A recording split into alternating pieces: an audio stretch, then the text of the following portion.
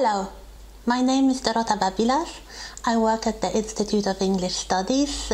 I'm passionate about the 19th century, the British monarchy, and a few other interesting things such as costume dramas and the musical theatre.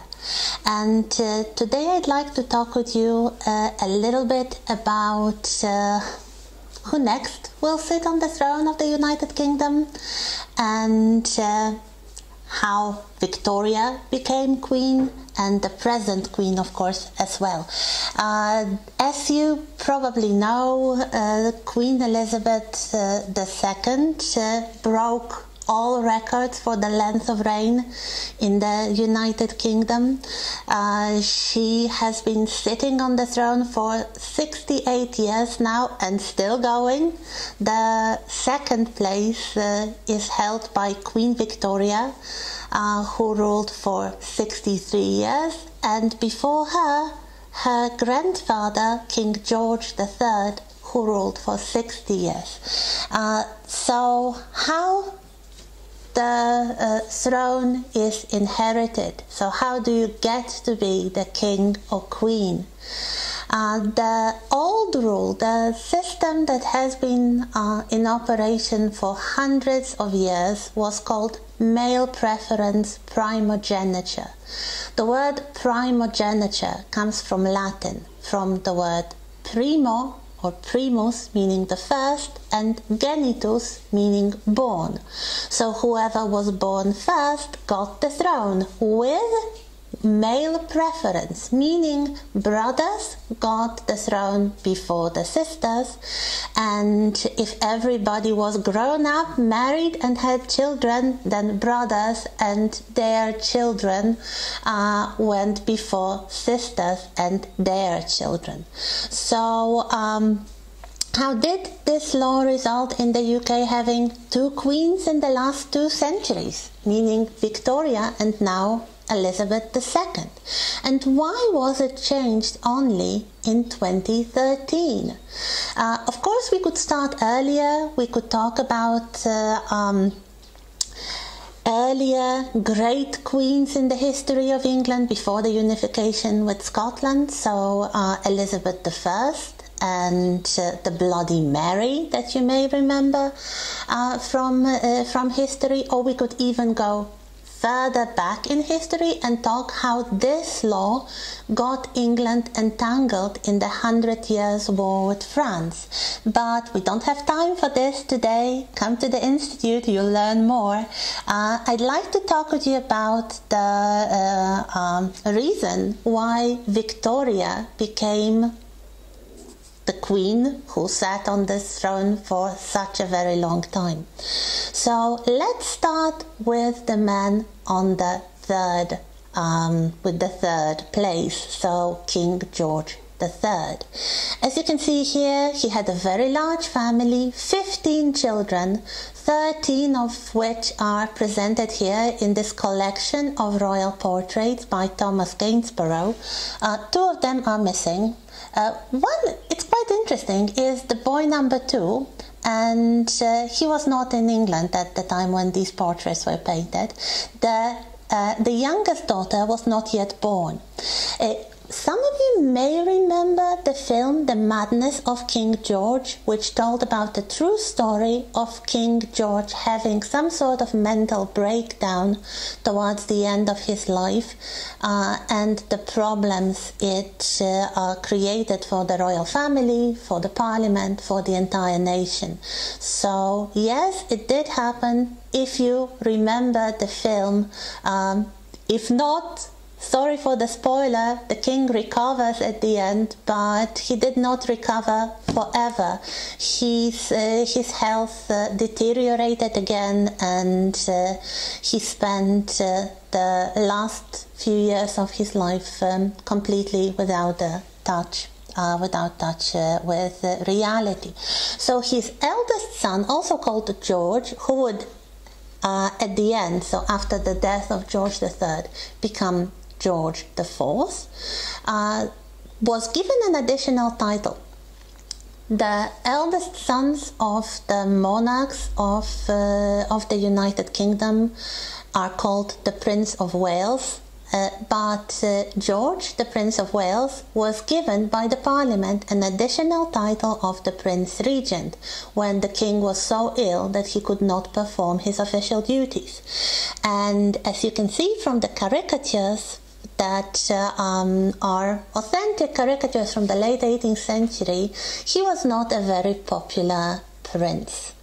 The King of Wales was a man who loved to party, who loved to eat and drink, who even, according to some, took drugs, and he definitely liked the company of women,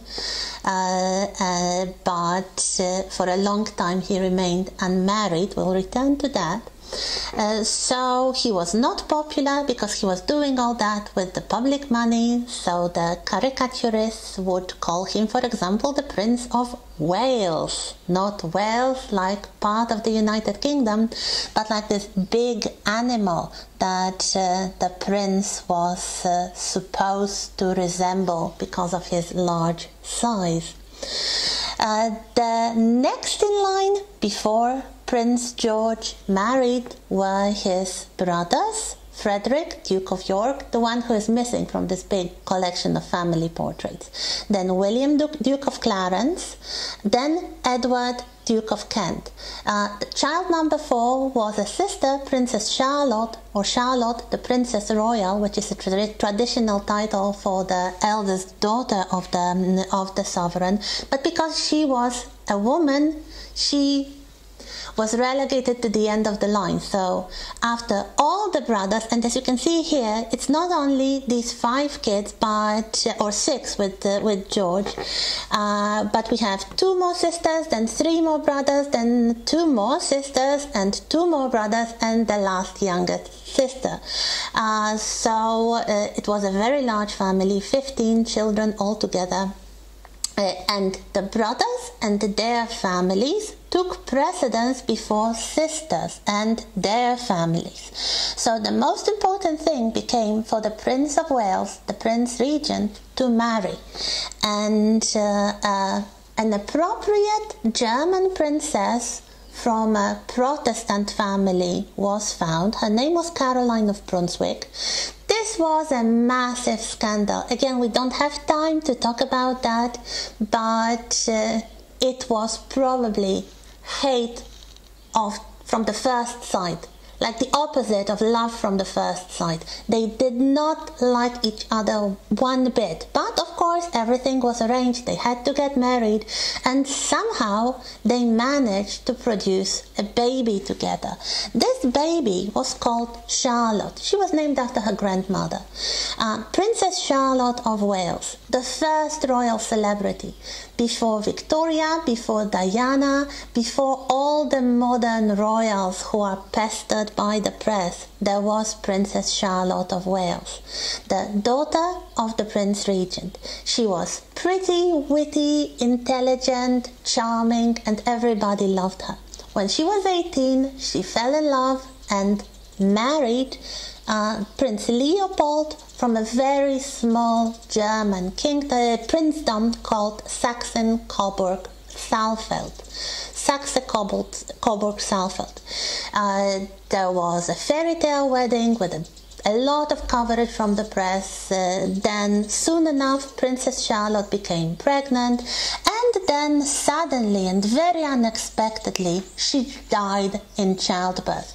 And the child, who was a boy, died as well. So all the hopes of the royal family were damaged, were completely devastated at one go. So the Prince of Wales, her father, the Prince Regent, tried to divorce his wife, Princess Caroline, but he was not granted the divorce because the public opinion and the parliament took the side of the princess, who was, according to their view, a wronged party in this marriage. So he became king. He was crowned after the death of his father, but he produced no surviving children. And after his death, the throne came to his younger brother, the younger surviving brother.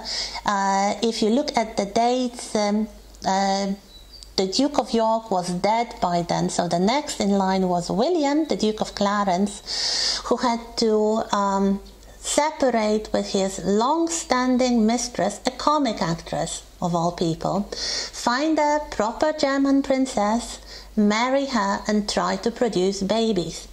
They were not successful. So what happened then was the next in line would be Edward, the Duke of Kent, brother number 4. But by then, and we are talking about 1837, he was already dead.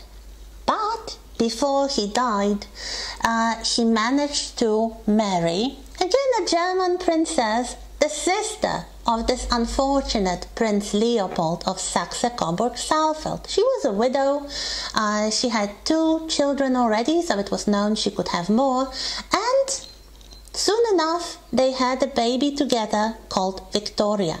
So after the death of his 2 brothers, George IV and William IV, the crown, quite unexpectedly, came to the only daughter of the next brother in line, Edward, the Duke of Kent. And this was Victoria. She was only 18 when she was proclaimed queen, and she reigned from the 20th of June 1837 to her death on the 22nd of January 1901. She married a German prince called Albert.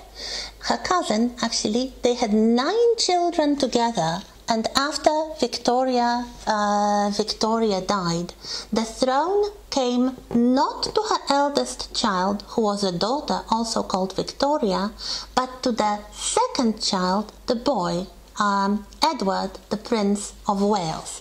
He took the name of Edward VII, and he was one of the monarchs who benefited from the male preference primogeniture. From what we know of Princess Vicky, she could have been a better monarch perhaps than her brother. She was very intelligent, she was very hardworking, and poor Edward VII was a party animal like the wicked uncles of Queen Victoria. So what we have here is the case in which this rule of male preference primogeniture worked in the favor of the brother before the sister. After his death, the throne came to the second son because the eldest son, Albert, Duke of Clarence, was already dead. He died young. He caught the flu and died. So the next in line was his younger brother, George, who became George V.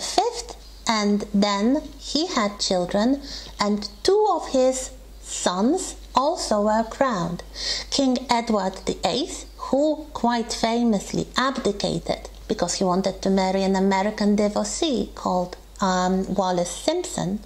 And then the throne passed to his younger brother George, who took the name of George VI. He was the father of the present queen. So George VI and Queen Elizabeth, the Queen Mother, they had 2 daughters, Elizabeth and Margaret. So when George VI died, Elizabeth took the throne because she was older, but also because she had no brothers.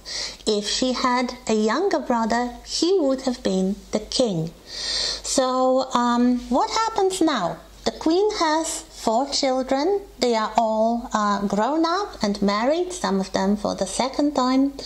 They all have their own kids, so the line of succession is that the eldest son, Prince Charles, is the next in line, then his elder son, Prince William, and because he is married and he has children, his children are next. So Prince Charles, then Prince William, and then Prince George, Princess Charlotte, and the little Prince Louis, and only then Prince Harry and his child, and the rest of the family. And this is the moment when the Succession Act was changed.